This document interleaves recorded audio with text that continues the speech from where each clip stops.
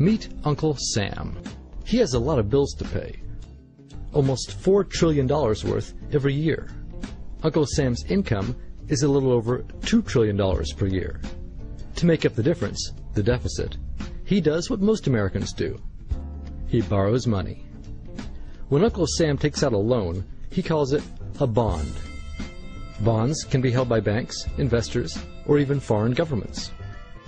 Uncle Sam has to promise to pay interest on these bonds, just as you do on any loan you take out.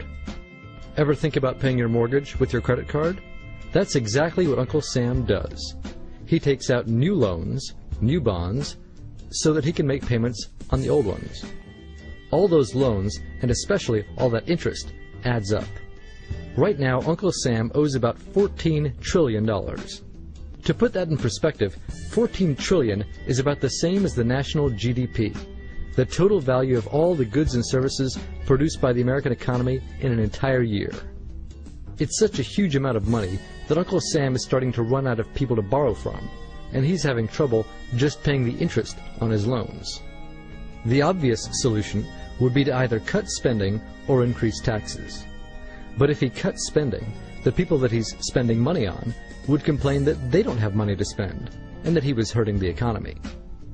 If he tried to raise taxes enough to close this gap, not only would people definitely have less money to spend, he'd probably have riots on his hands. So Uncle Sam chooses the easy way to make money. Just make it. He calls up the Federal Reserve, which is our central bank, and, like magic, dollars are created and deposited in banks all around America. The problem is that the more of something there is, the less it's worth. Same goes for the US dollar. The more dollars there are, the less each one will buy. That's why commodities like gasoline, food, and gold become more expensive when Uncle Sam does his money-making magic. The commodities aren't really worth more. Your money is just worth less. That's called inflation. Remember the foreign governments that lent money to Uncle Sam? When they lent money to the American government, something interesting happened. It made the U.S. look richer, and their countries look poorer. When a country looks poor compared to America, $1 of our money buys a lot of their money, so they can pay their workers only a few pennies a day. With such low labor costs, they can sell their products in America for lower prices than any American manufacturer can. The easiest way for American companies to compete is to move their factories overseas and pay their workers a few pennies a day too. This contributes to a recession. Americans lose their jobs, stop paying taxes, and start collecting government benefits like Medicaid and unemployment. This means that Uncle Sam has even less income and even more expenses. At the same time, the people who still have jobs are desperate to keep them, so they tend to do more work but not to get paid anymore. When your dollars are worth less and you're not earning more of them, that's called stagflation. And this is why Uncle Sam is in a catch-22. He can't raise taxes or cut spending without making the recession worse. And he can't have the Federal Reserve create more money without making inflation worse.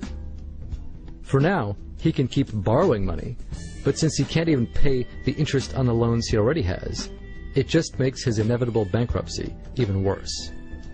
Whether it's in 2 months or 2 years, the day will come when Uncle Sam can no longer pay his bills. When that happens, the banks, investors, and foreign governments who are counting on that money won't be able to pay their bills. You see, just like Uncle Sam, governments, banks, and corporations don't actually have much money. Mostly, all they have is debt to each other. If one link in the debt chain stops paying, defaults, the whole thing falls apart.